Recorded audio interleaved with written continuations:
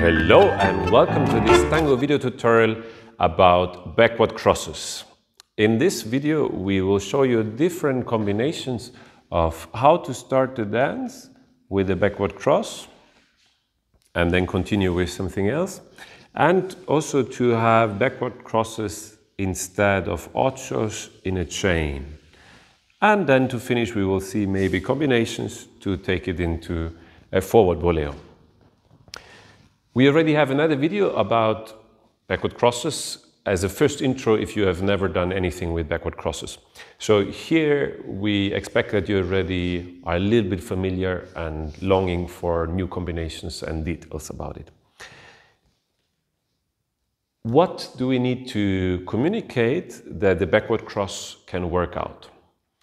We need to lead that the pelvis of our partner stays very calm. And by that, if I move the axis, she will not take the pivot, but keep the parallel alignment of her pelvis towards me.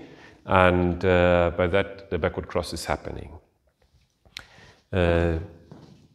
We start with a very simple little side step, can be hip wide or a little bit shoulder wide. And I just invite her to go away and come back.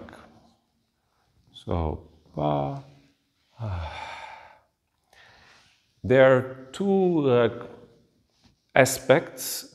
One is that I go a little bit into suspense, and the other one that you see now in the profile is that I create a little bit outside energy, a little bit of colgada feeling.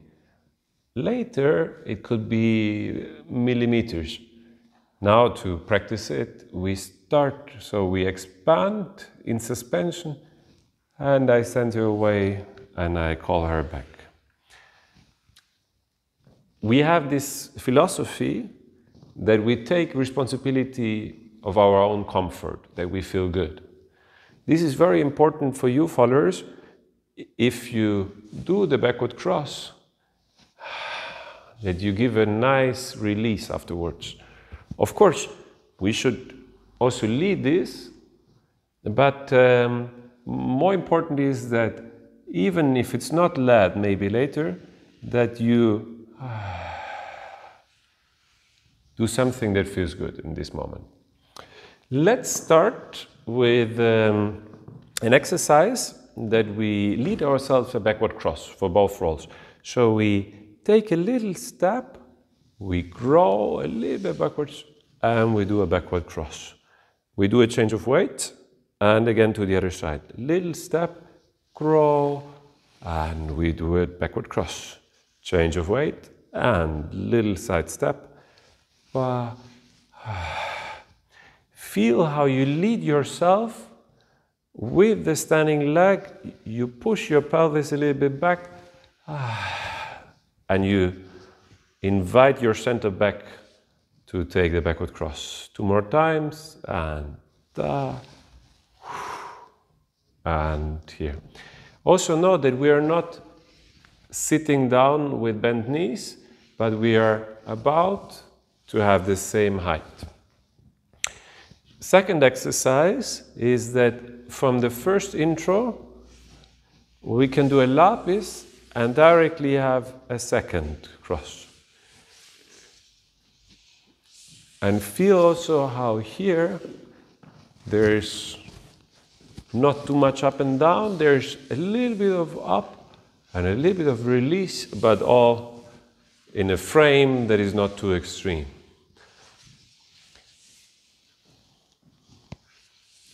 Have a look. Did you stay on the spot, or did you go backward, or did you even go forward? If you're very extreme in releasing that, it could be that you are moving forward. At the moment, we don't want too extreme things, so we want to release as much that we stay on the same spot again. Maybe you repeat this for yourself a couple of times more, that you're comfortable. Now, when you're with your partner, take a comfortable embrace, can be half open, so a little bit more closed than normal open embrace, not yet completely closed. Take a small step and we create a little bit of space here. And from this we go to the cross from cross system. Let's have that look from the other side. So I'm with her, little step, invite her to take the first step, check.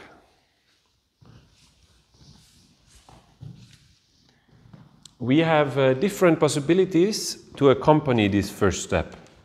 I could lead this without anything. So I just wait for her and then step. Sometimes it can be useful that after the small step, I still do a second step to align better to my partner. This depends on the size of the step. I need to come to her. Here I don't need to do it. This is something I don't plan. I create this space. It amplifies this feeling of releasing. It's always easier to transmit this release when you're also moving yourself. So by that, I recommend do once the version just to wait for her and to go. And afterwards, do a step 5 centimeters, but with this. The second step, you release also your hip and whole body, and by that she will copy your intention. Let's see that in close embrace. So from this small opening, I create the space, second step, and we go. Cross from cross system, other side. Small step, prepare, receive together, and it's done. With the second step, I can also create a little bit more space in order that she has enough space to do the D-cross. Speaking about the D-cross, in the beginning, don't think too much about it. It's one movement that is suspension and the release. The more you get familiar with the backward cross, the more you can separate the movement. That first you have the suspension, then you have the arriving, and then you have the release. And this will be the moment that afterwards we can play with pivots to create a boleo or a sacada. So let's try this. We have the first step, create the suspense, change the weight, receive her, and then have the release. One more time from this perspective. We go, I have there. In the dance, these 3 moments have a fluid transition. I'm mentioning it because sometimes it happens that you do everything at once, and by that it's creating a little bit an accent that we don't want, but also it doesn't feel as comfortable, as smooth as it could feel. So we encourage you, don't rush, easy version, grow and melt, receive, wait until she's ready and then you go. A little bit more precise would be to have the growing, arrive, and release in the controlled way. This one was the easy side. Let's try now the other side.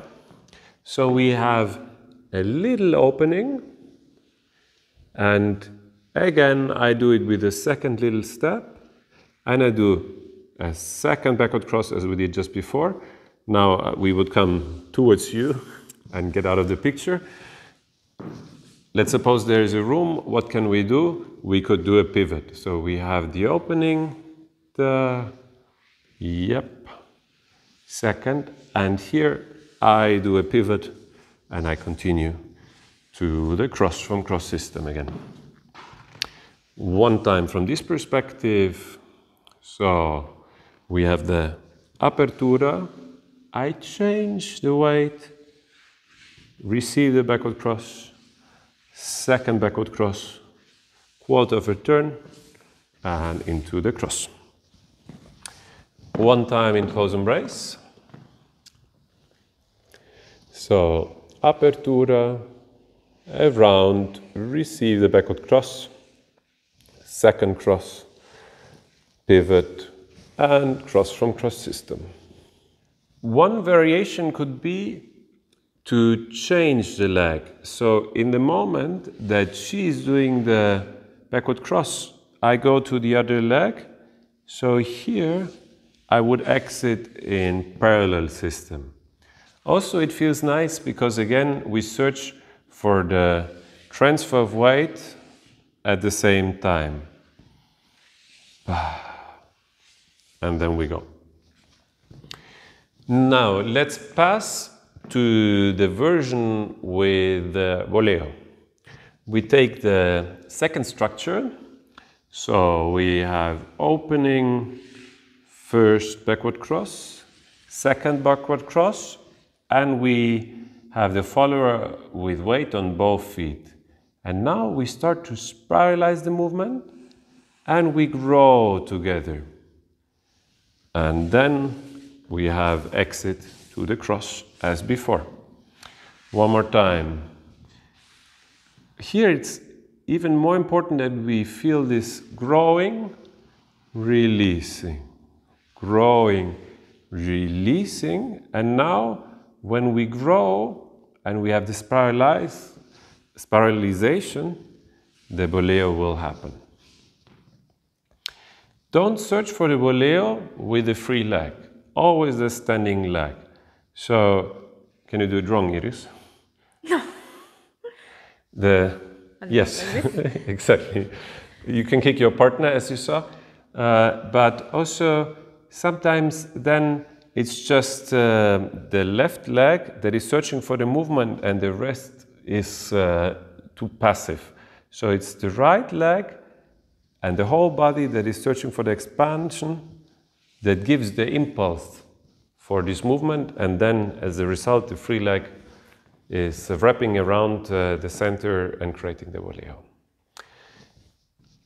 You can do this also in close embrace. So we have the opening, track, second step, track, and we create the voleo. Now I'm in a position that I also could take the cross system to the other side. Let's show it one more time from here. Apertura, change the weight for the leader, backward cross. Second backward cross, weight on both legs, track, voleo, and we release with a backward ocho. To finish this video, we will dance backward crosses applied to the music.